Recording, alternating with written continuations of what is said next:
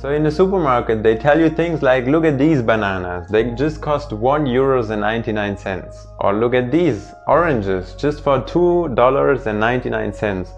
But what they are doing actually is just they are bullshitting with you. Because actually we have an abundance of food. And if you don't believe that, just look at this. This is something that I just collected from a supermarket because they would throw it away.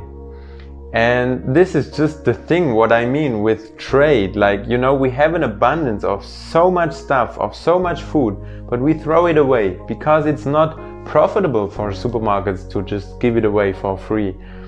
Supermarkets, they try to do some bullshit stuff. They want to prevent people to getting it for free. So they put sometimes they put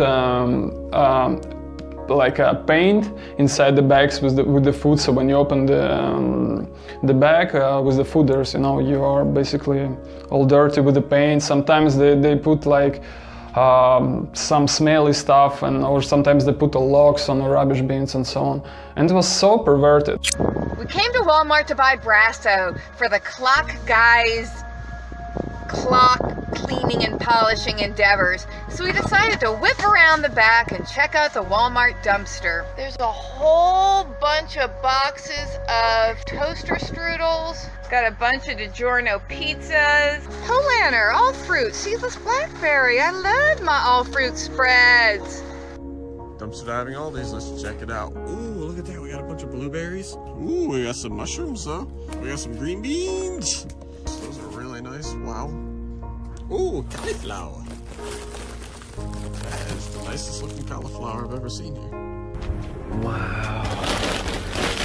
Look at these big ass bags of cereal. Holy crap, look at these M&Ms. Chips Ahoy. More M&Ms, wow.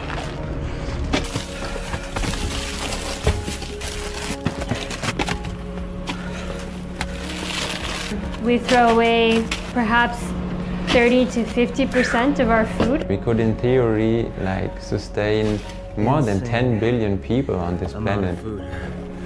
But still, like, millions of people are like starving and don't have enough food to survive.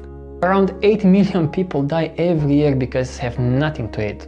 Nothing. And 800 to 900 million human beings are starving. Oh my gosh. You see all that? Let's see what this looks like, you guys. It's still cold. No way. This is all still frozen and it's good and there's nothing wrong with, oh my gosh. I'm literally shaking because I'm just so, wow. It's a lot of food, huh? This is too much.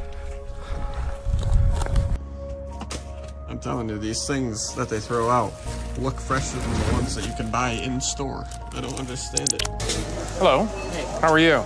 I'm David with CBC Marketplace. We're here because several times, in fact more than a dozen times, we've actually gone to the bins behind this store and we've found good food in those bins. Why is seemingly good food being thrown out in the garbage? Currently, so I'm gonna call my office. Yep. If you just give me a few minutes.